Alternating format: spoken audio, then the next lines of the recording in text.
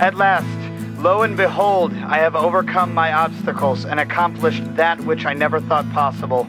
The pipes are steaming, the mechanism turning, and all calculations have been checked thrice to ensure my safe passage. Pray for me, dear recipient. I ask for your kind words to he who holds my fate in his hand.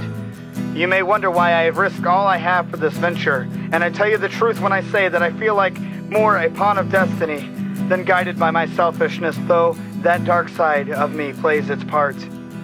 I know I shouldn't tempt fate. I've been warned to leave well enough alone, but I feel myself getting meaner, colder, and in love with my sorrow. I have to know, I must know how it turns out. I must know what becomes of me, whether ill or fortune fated. I know I should have faith, however shameful it may be, I need convincing now. Words alone can't fix this mess I've brought to life again. Time alone can't get this hurt to heal. My dreams are getting bigger, more vivid, and I'm not afraid of that anymore. Not out loud anyway. I try to keep in mind the lilies of the field, but I can't see a flower changing the world around her. Or maybe she could if her dream was big enough. Will knowing my fate help me make 5 talents into 10? Or 2 into 4? Or will I end up using 1 to gain nothing at all? It's now or never.